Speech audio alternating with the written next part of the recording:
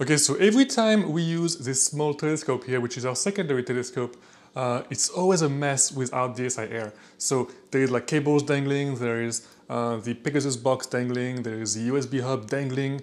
It's a crazy mess and a crazy scary mess. So what I'm going to do today is I'm going to remove, well, just did that. I'm going to remove the original dovetail, replace it with a longer one, and I'm going to add a dovetail on top as well, so we can attach our stuff on top of it.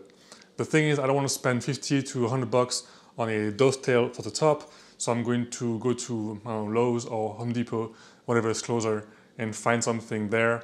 I guess if we just make 2 holes through it, it should work, right? So luckily for the bottom, I already have a longer dovetail up there, so hopefully that one will fit. But yeah, so we'll go to the store and find something for the top and save some money. Okay, this should work just fine, at least one of these. That is too thin. That should be good.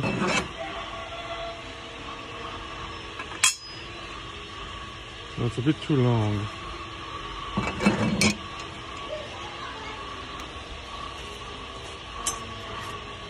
No.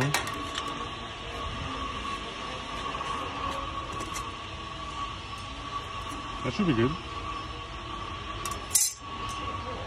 A bit short, but it should be fine. $2. Yeah, I'm gonna go with this one. That's perfect. It is perfect. Yep. Let's get this one.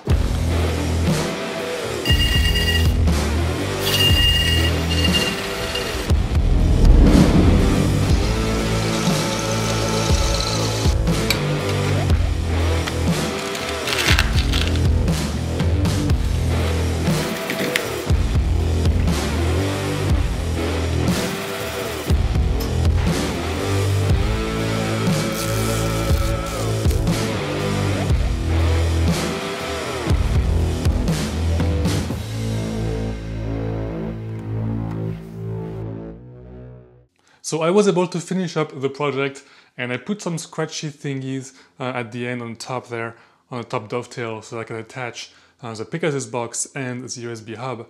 And this is what it looks like. So we have on the bottom the longer dovetail, and on the top the $2 dovetail from Lowe's.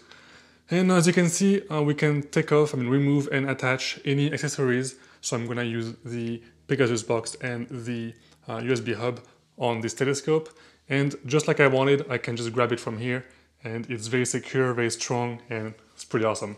So the good thing is this will fit just right in the original case. So if I remove this big box here, then it's gonna be all right.